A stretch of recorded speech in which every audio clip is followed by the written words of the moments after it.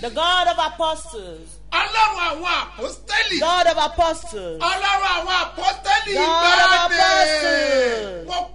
I call in the name of the Lord. Whoever that can hear me, the Lord of apostles will visit your life in the name of Jesus, in the name of Jesus, in the name of Jesus, in the name of Jesus, in the name of Jesus, in the name of Jesus, in the name of Jesus, in the name of Jesus, in the name of Jesus, in the name of Jesus. Listen to me, sir. I call the Lord of apostles. Whoever that believes, they will visit your life. The men that they used to carry, they usually carry him. He cannot leave himself. The day he have a encounter with God of apostles, at that beautiful day, what happened? That day was told that from then you will not be carried again. You will be the one to carry people. You will fly. You will not be alone. An authority was released. They said silver and gold we have none, but what we have we give unto you. In the name of Jesus, thou of Nazareth, we declare to you that rise up and work. And the Bible says Peter left and hold his hand and raised him. His name was strengthened. Because of this, I come out to you as one of the apostles that be sent to the generation. Every battle of calling in your life, the end will come to them. Every force that make you not to catch up yourself, the Lord has called me, that choose me and answer me today, will help you to carry your body. Don't look like that every level in you is life.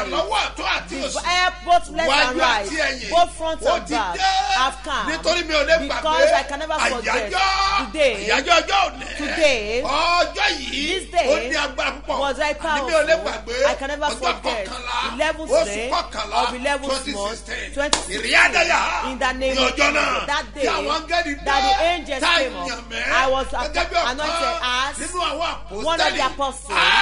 The day I finished the fasting and prayer of 201 days, I was in fasting also, and I announced God of apostles, be able to carry your load. Who are the people sharing this program? Who are those? In the name of Jesus, in the mighty name of Jesus, I prophesy to your life. From today on, every force that make you not to take your load, that's what you will depart from your life. Your life will rise. Say I will rise. Say my children will rise. My husband will rise in the name of Jesus. In the name of Jesus. The Lord will rise in Jesus. This day is a day of promotion. Of this will lay the foundation for you. We'll give you wings to mount high. In the name of Jesus. We'll carry you with great people. We'll single you out among ordinary people for you to be in the gathering of great people in the name of the Father, of the Son, and of the Holy Spirit. Move into your glory. Glory for Jesus. We reign as King. In Jesus' name, my Lord. My name never changed. He's your apostle. Dr. S.M.O. Mustapha, J.P. Babasebioba, láti ìjọ Seed of Christ Golden Church, Land of Reality. Tolújọ àwa ní Bárẹ̀mú Ìdíòbí Airport area ní ìlú Ìbàdàn. Ọlọ́run ló pa á láṣẹ fún Babasebioba bẹ́ẹ̀ ni kí wọ́n wọnú àwẹ̀ 243 days nítorí èmi àti ẹ Ọlọ́run lè fún wa lómìnira kébi tó ń jà nínú ayé wa ó lè dá kẹ́jẹ́ wá gbàdúrà ní Sebioba. Òmìnira fún ìdílé wa, òmìnira lórí iṣẹ́ wa, òmìnira lórí gbogbo àdáwọlé, òmìnira fún wa lórílẹ̀‐èdè Nàìjíríà. Kálí bọ́lọ́wọ́ jì tó ń jà wá. Ó ṣe kẹmẹ̀kúnnù ló kan olówó ní Nàìjíríà báyìí. A nílò òmìnira tòótọ́ látọ̀dọ̀ Olúwa. Wọ́n ṣe paláṣẹ fún wòlí rẹ̀. Ìsẹ́mínísà pọ̀sí Dr. S.M.O. Mustapha J.P. Babasebioba. Láti wọ́n náà wí àtàdúrà fún 243 days. Bẹ̀rẹ̀ látọjọ́ Tuesday October 1, 2024. Títí wọ Sátidé. May 31 ọdún tuntun 2025. Ìwọ náà wá jẹ́rẹ̀ ìgbé yìí o. Máa bọ̀ ní Ṣebíọba headquarters. Sáré mú ìdí omi yẹn pọ́ńtẹ́rì Alákíá Ìbàdàn. Àti ní Ṣebíọba power line camp. Tó wà ní AP bus stop. Lúfúwàpẹ́ area Lúfúwàpẹ́ ìpínlẹ̀ Ògùn. 243 days fasting and prayer. Tí bàbá Ṣebíọba wà nínú ẹ̀ lọ́wọ́. Kò ní í ṣe tiẹ̀ náà tì lórúkọ Jésù. Àmín o. Ẹgbẹ́ àwọn sọ́kè. Lift up your hands, sir. Asẹ́tẹ̀nù mi jáde. Authority proceeded from my mouth. Àná mìíràn ilé bàbá I yẹn. said the giants of that your father house. Òràmọ̀ rẹ̀ yà wọ́n In the name of Jesus. Ó yà gbiná dànù. Catch fire. In the name of Jesus. Lórúkọ Jésù. Àyájọ́ ọjọ́ àwọn apostoli. Apostolic day. Ìwọ náà gbọ́dọ̀ forí kó. You too must partake in it. Àwọn apostoli. The apostles. Àwọn iṣẹ́ agbára tó ṣẹlẹ̀ ń gbà. The miracles that opened there. Òun náà ló fi gbàdúrà. That's what we pray with. Nínú ìwé ìṣe àwọn apostoli. In the book of Acts of Apostles. Ní orí kejìlá. Chapter 12. Lọ́wọ́ dáadáa. Examine it. Bíbélì jẹ́ kó yé The wa. Bible makes us Wípé understand gbọ̀n mẹ́nìkan. that when they took Wọ́n tún word, fẹ́ wẹ́lò mímu. they want to Ọ̀nà upgrade fi another. gbàdúrà. That is what we Kábílì pray ẹ̀kí with. gbọ́. Read the Orí Bible, kejìlá let ẹsẹ̀ me. kìíní. Chapter 12 Yes. verse 1. Yes. Ìyẹ́bẹ̀dù ọba sì náwó rẹ̀ láti mú àwọn kan lójú nínú ìjọ. Aha. Ó sì fi ìdàpọ̀ Jákọ́bù arákùnrin Jòhánù. Yes. Nígbà tí ó sì rí pé Aha. ó dùn mọ́ àwọn Júù. Ayọ̀. Ó sì náwó fún Pétérù pẹ̀lú. Gbé ọwọ́ ẹ̀ sókè. Lift up your hand. Wà á pariwo. You will shout. Ogun tó mú ìkànnù The ìran wá. battle that took one of our Tọ́lọ̀ fẹ́ generation mẹ́mi náà. that want to grab me. Ogun tó já bàbá The mi. battle that torment my Tọ́lọ̀ father. fẹ́ náwó gbá That mi. want to take me. Ọlọ́run apọ́sítẹ́lì. God of apostles. Ẹ̀rọ áńgẹ́lì. Send the Kó angels gbé mi náà jáde. to bring me Ó yá out. dùn á.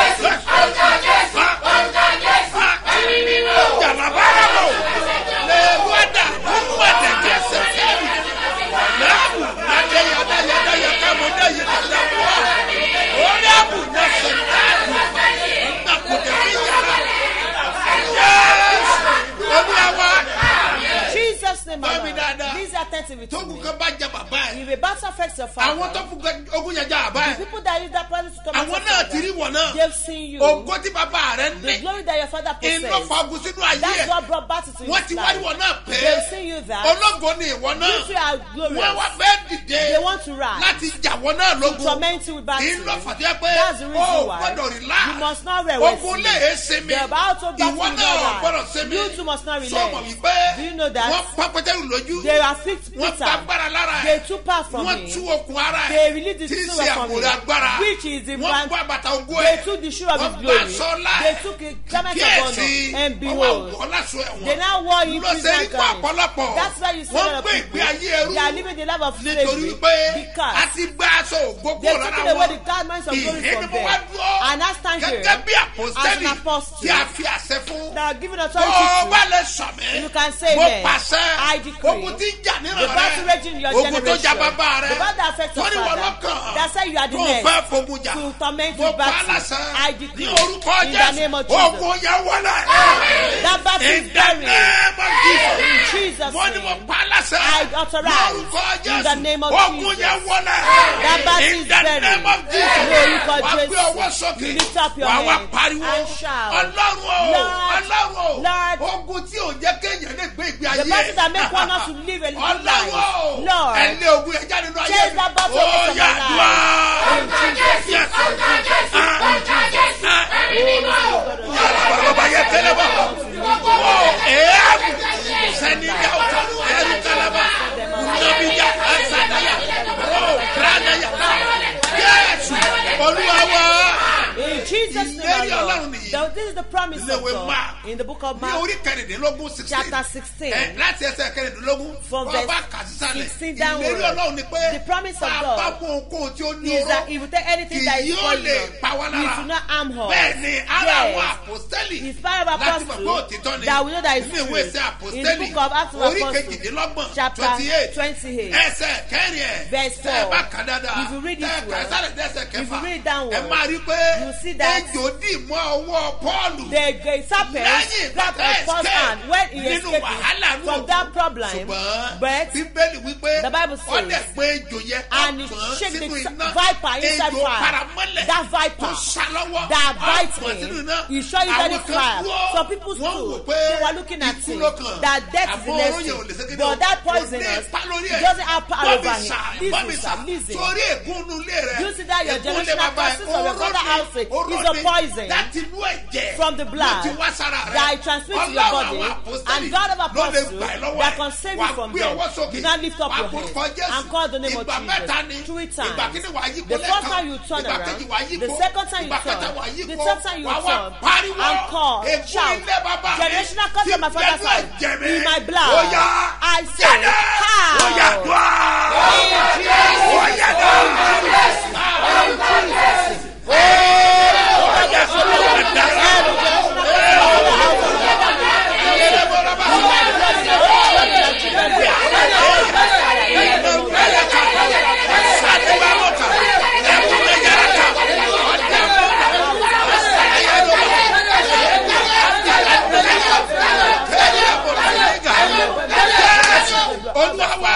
In Jesus' name, my Lord. Today is Monday. You must make it today. Tonight vigil will be powerful. You should have been a job this morning. Let it get ready. Yeah. You assemble this morning. By 7 a.m. we will be there till 10:30 a.m. Visit to the sun. Tonight vigil will be great. It's a night of apostle in the name of Jesus. Somebody say, where will you go? It's headquarters in Ibadan. Under the network. You will be great. You this man that they make enough of this opposition. Don't keep at home. Tonight will be great. It will be powerful. In the name of Jesus. In the mighty name of Jesus. I declare to the apostles when they were doing the best in the book of Acts of Apostles, chapter 13, verse 11, he turned around. He said, God should take away his hand. He was blind for them. That was how he know that the Spirit of God is not there. Listen to the sun. That evil eye, that watch your children's glory, that wicked eye, that is watching the glory of your life, that wicked eye, that is monitoring your glory, in the name of Jesus. Every mirror of elders that they use to monitor you around, they wear yourself, amen. Amen, amen, amen, amen, amen, amen. Everyone can sow this in the name of Jesus. In the name of Jesus. The anointing will leave from my head. Whosoever that believes today 11th day, in the name of Jesus, there will be signs that will use a sacrifice before the Lord. In the name of Jesus. In the name of Jesus. All the people break their houses. In the name of Jesus. These authorities is possessed from my mouth. Once the prayer coming out of me, I'll go to Kenya. Which is the devil's in the name of Jesus. In the name of Jesus. The message of glory. Allah of joy. Amen. Receive it. In the name of Jesus. That woman. The anointing is very powerful. The anointing is very powerful. She said she wants to she wants to contest as beauty contest of OAU. Miss OAU, yes. She said I will be. But she brings so much to God. And the anointing of your father, Apostle Babasebioba, when they contest. Our mother look at it, how will you do it? There are so beautiful ladies there. It is not about beauty. One can be beautiful and not have husband. He's anointed. He's anointed. This is how does he eat? Praise the Lord. Praise the living Jesus. Mo dúpẹ́ lọ́wọ́ Ọlọ́run bàbá mi Apostle S.M.O Mustapha J.P. Babasebioba. Mo dúpẹ́ fún oore tó ṣe nínú ayé mi, nínú ayé ọmọ mi, Olúwabùsáyọ̀ mi. Ó ṣẹlẹ̀ pé ní oṣù May ni daddy, May náà ni ọmọ mi yìí. So ó pè mí pé mọ́mì òun fẹ́ lọ contest o, mo ní ní Ilé Ifẹ̀ OAU. Tó ṣe pé àwọn ọmọ bíi egbin, àwọn ọmọ omi náà pọ̀ ń bẹ̀. Báwo ló fẹ́ ṣe? Ó wá ní mọ́mì don't worry pé òun máa win. Oríkè tó ti nígbàgbọ́ pé èmi náà nígbàgbọ́ pẹ̀lú ẹ̀. Kì í ṣáà cut ọ̀rọ̀ long story yẹn short. Ọjọ́ tó máa ṣe pageant yẹn bó èpè mí nìyẹn pé èní ni o. Okay. So wá jẹ́ 26, 27 náà dẹ̀ ni birthday daddy. Mo wá ní èmi ò ní nǹkan tí mo fẹ́ ṣe o. Èmi ṣáà gbàgbọ́ nínú ìpè Ọlọ́run Apostle S.M.O Mustapha J.P. Babasebioba. So meanwhile òróró daddy mo ti fún gbà tó ń lọ sí school pé tó bá ń lọ class kó máa fi anoint rẹ̀. So lọ́jọ́ yẹn mo wá pé kí ni mo fẹ́ ṣe, mo ṣáà pray tí bí nǹkan bíi tó 12 ṣá orin yẹn wá gbé mi lọ. Mo pa àwọn ọ̀rẹ́ wọn ló wà ní orí podium pé wọ́n ti ń contest. So mo wá mú picture daddy, mo wá mú picture tiẹ̀, mo wá mo gbé picture tiẹ̀ mo gbé sórí picture daddy, mo wá anoint orí ẹ̀ pé èmi ò ní nǹkan kan o pé mo ṣàgbàgbọ́ nínú ìpè yìí pé Ọlọ́run máa ṣe ìyanu. but sí ìyàlẹ́nu tèmi náà ó náà wá ní pé nígbà tó ń lọ sí ibẹ̀ yẹn ló ń wá anoint ẹsẹ̀ òun anoint orí òun pé kí ọlọ́run pé ṣe bí wọ́n pé kó tẹ̀lé òun lọ so ìgbà tó máa di tí orun yẹn kàn gbé mi lọ nígbà tí máa tají báyìí mo kàn rí mẹ́sẹ̀gì ló wá ní mọ́mì I won. One what? Mo ní won kẹ̀ náà tó bá fún lówó mo wá ní lóru ọjọ́ yẹn kí n má parọ́ mi wá lè sùn mọ́ mo ṣàbẹ̀rẹ̀ sí ní kọrin wípé ọlọ́run Mustapha o ló mú mi ṣe bí ọba àwọn kan ń bi mí léèrè wípé báwo ló ṣe jẹ́ ẹ̀mí mímọ́ láṣírí ẹwà tí mo fi ń ṣakọ ìgbàlà o ọlọ́run Mustapha o ló mú mi ṣe bí ọba. Mo ní kí ló já sí ẹ̀rí.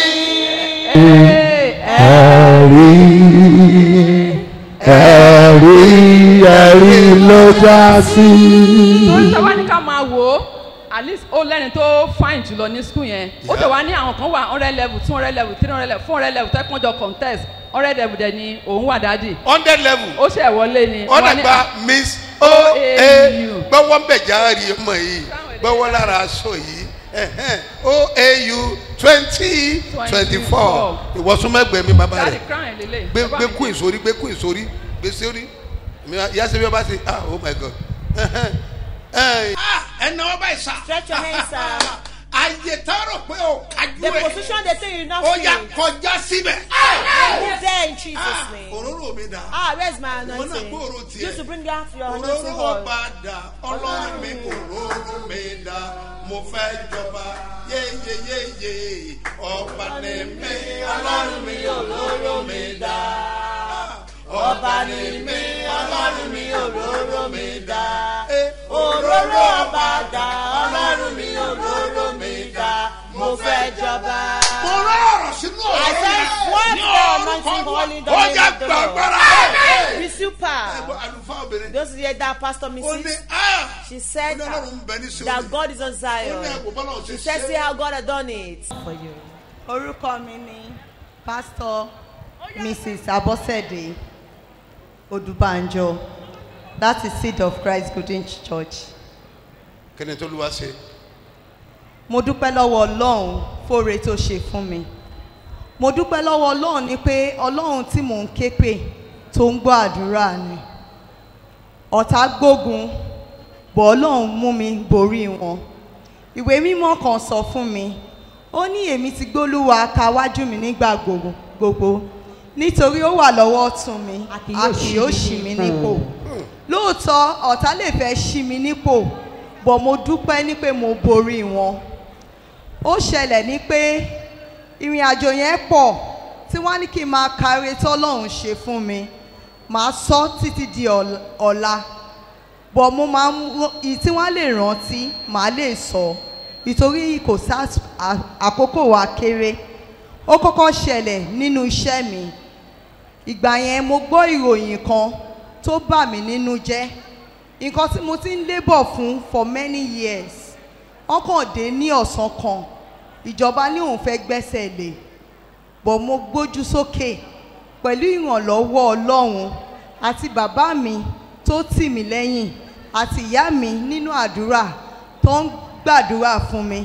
Mo dúpẹ́ pé mo rí àánú gbà. Nítorí àwọn tó lágbára jù mí lọ ó bá lọ. Bọ̀ mo dúpẹ́ pé àánú ó fọ̀hùn lórí iṣẹ́ mi. Iṣẹ́ mi ṣì wà ń bẹ̀ o. Èèyàn kankan ò gbẹ́sẹ̀ lé. Kò séèyàn kankan tó ṣí mi nípò. Mò ń lọ bẹ̀. Mo dẹ̀ ń dé láyọ̀ àtàlàáfíà. Let somebody shout hallelujah. Hallelujah. Mo dúpẹ́ lọ́wọ́ Ọlọ́run. Èyí tó wá tún wá ṣe tọ́lọ́run tún ṣe fún mi. Nítorí ó ṣà ń pa mí lẹ́rìn ni o. Ó múnú mi dùn.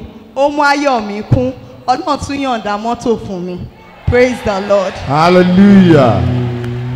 Títí láíláí lọ́pẹ́ mi lọ́dọ̀ rẹ. Títí láíláí lọ́pẹ́ mi lọ́dọ̀ rẹ. Títí láíláí lọ́pẹ́ mi lọ́dọ̀ rẹ. Lọ́pẹ́ mi lọ́dọ̀ rẹ. Lọ́pẹ́ mi lọ́dọ̀ rẹ. Lọ́pẹ́ mi lọ́dọ̀ rẹ. Sọ pé kọ́kọ́rọ́ tèmi dà. Kọ́kọ́rọ́ tèmi dà. Mo gbàdúrà lórúkọ Jésù. I pray in the name of Jesus. láti ìsinyìí lọ from now ahead. ìròyìn ayọ̀ Good news. kó tó bá máa ń ṣẹlẹ̀ ọ̀run ya mọ́tò yẹn sí má ìjẹ́ tó sẹ̀ lára ẹ̀ ètò tó pọ̀ jù báyìí lọ ọlọ́run tó rà á fún yín láti ẹ̀ tí bàbá tọ́mọ ìmọ̀ ilé yín ò ní dàrú o Jésù Olúwa wa. Let somebody shout hallelujah. Mo sọ tẹ́lẹ̀. I prophesy. Ní Monday yìí mo sọ tẹ́lẹ̀. This Monday I prophesy. Next week Monday. Kó tó di ọ̀sẹ̀ tó ń bọ̀ ọjọ́ ajé. Those of you that believe. 3,000 people that believe. Bá kọ́kọ́rọ́ mọ́tò ẹ̀. Receive your blessing in the name of Jesus. In the name of Jesus. In the name of Jesus. In the name of Jesus. I decree. In the name of Jesus. Amen. Receive your blessing. In the name of Jesus. Ayé àdìde. Amen. Your love will Ayé àdìde. Amen. Your love will Amen. Your love will all the birthday celebrants, people celebrating their anniversary. I bless your life and your marriage. In the name of the Father, Son, and Holy Spirit. Move into glory. In the name of Jesus. Glory to Jesus. Move into glory. Move into glory.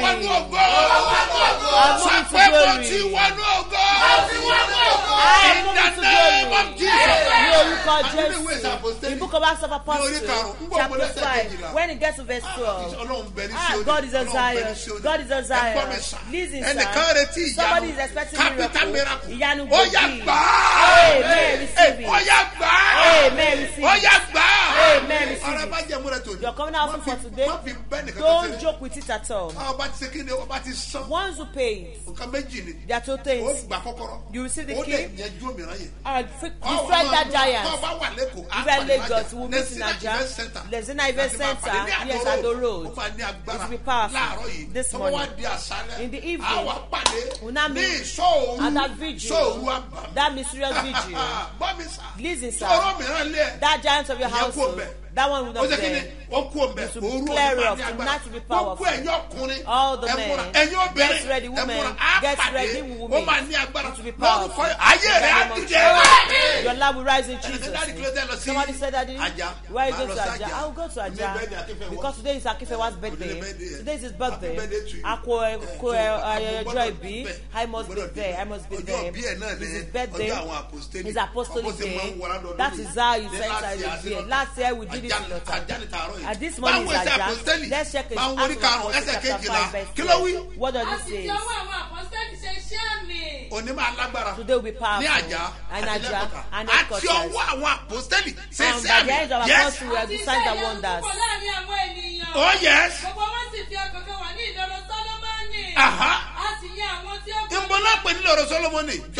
They call it Solomon Perch. It's a church. The Solomon Perch. The church that Solomon built. That is what we call winning war. Prepare to September next year. We'll get to the winning war. We are Jerusalem. It will be powerful. I say I'm not going to say. Or do to war. Yeah, we'll come to next year. God will help your life. In the name of Jesus. In the name of the Lord. Your love will rise. This is the reason why we'll be at the headquarters tonight. Read further. Why? You too, we are better to be prepared. We will invite, we will multiply. The word of God proceeded. Don't you see? Yeah. You see that the gospel is expanding. No, you're not happy because the kingdom of Satan is doomed. Oh yes.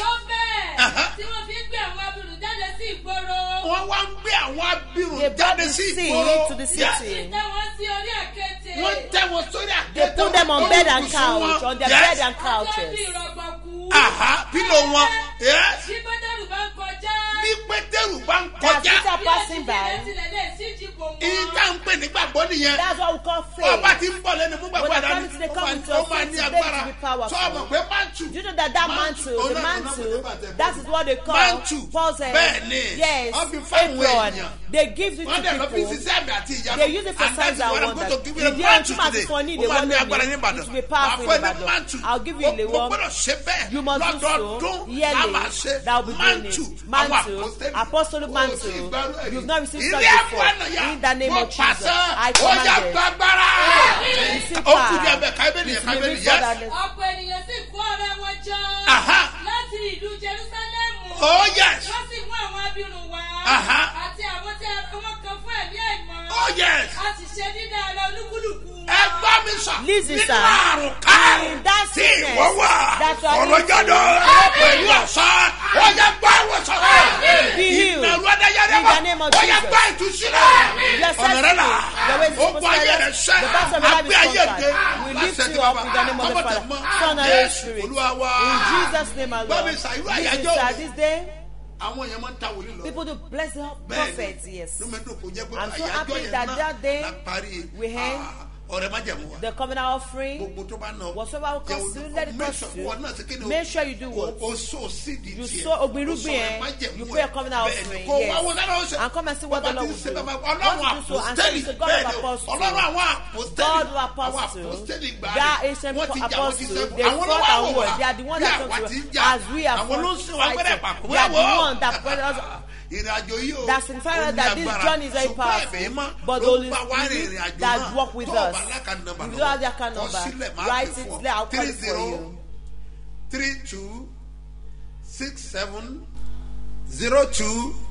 32670285. Yeah, it's again.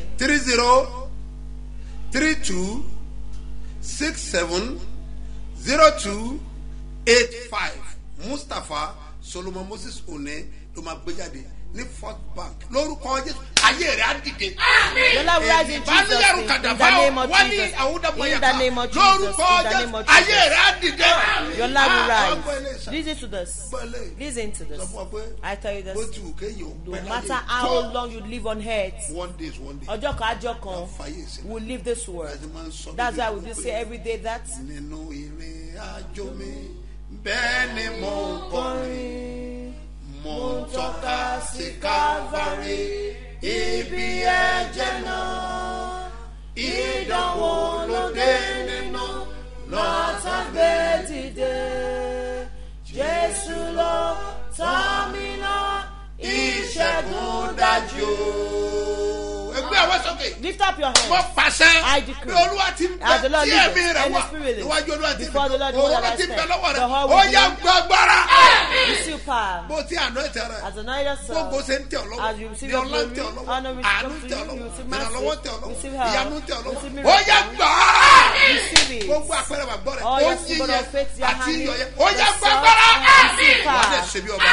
Jésù Olúwa wa. In Jesus' name, my Ó Lord. yí yẹ. That honey, Wọ́n lá lọ báyìí. you lick it. Ó mọ̀ fi iyọ̀ yẹ. You use the Sí salt. inú omi Add it to ìwẹ̀. your bathing water Lójoojúmọ́. every day. Iye ìgbà tó bá That wù ọ́. as much as you like. Lórúkọ Jésù. In the name of Ó Jesus. máa rí àánú gbà. Your payment. Kọ́tà láti pàdé. We'll meet at headquarters in Ibadan. Bá dọ̀rẹ́ méjì. Want to get your Sọ pé ó lọ remedy. síbi ọba. Tell them you're going to Ọ̀rẹ́ ship méjì it. Ọ̀rẹ́ méjì àgùntàn. lórúkọ Jésù. In the name of Ọ̀rẹ́ Jesus. àdáyọ̀. Your faith will be Kọjú assured. sẹ́nìkan. Face up. Ìdálójú pé. Assure them that I am next to testify. Ọlọ́run ló pa á láṣẹ fún bàbá ṣe bí ọ̀bẹ ni kí wọ́n wọnú àwẹ̀ 243 days nítorí èmi àti ẹ Ọlọ́run lè fún wa lómìnira kéèkì tó ń jà nínú ayé wa kó lè dá kẹ́jẹ́ wá gbàdúrà ní ṣe bí ọba. Òmìnira fún ìdílé wa, òmìnira lórí iṣẹ́ wa, òmìnira lórí gbogbo àdáwọlé, òmìnira fún wa lórílẹ̀‐èdè Nàìjíríà. Kálí bọ́lọ́wọ́ jì tó ń jà wá.